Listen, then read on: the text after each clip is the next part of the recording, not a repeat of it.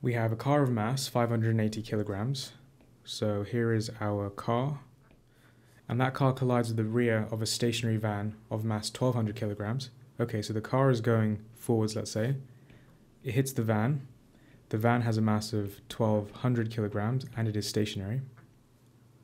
And then it says, well, actually, let's just first state that this is before the collision. This is now going to be after the collision. So after the collision, we have the van moves with a velocity of 6.2 meters per second. So that's now going obviously in this direction with a speed of 6.2 meters per second. And the car recoils. So the car now goes backwards after the collision. So it goes towards the left with a speed of 1.6 meters per second. And then we're trying to work out the initial speed of the car, so I'll call that v.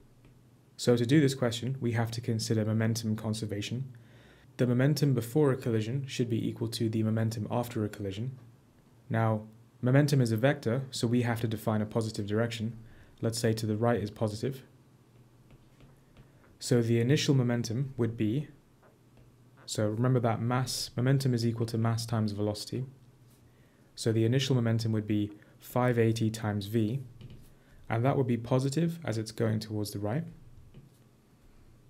And the final momentum would be, so that of the van, 1200 times 6.2, positive again as it's going towards the right, minus this momentum, which is going towards the left, hence the minus, so minus 580 times 1.6.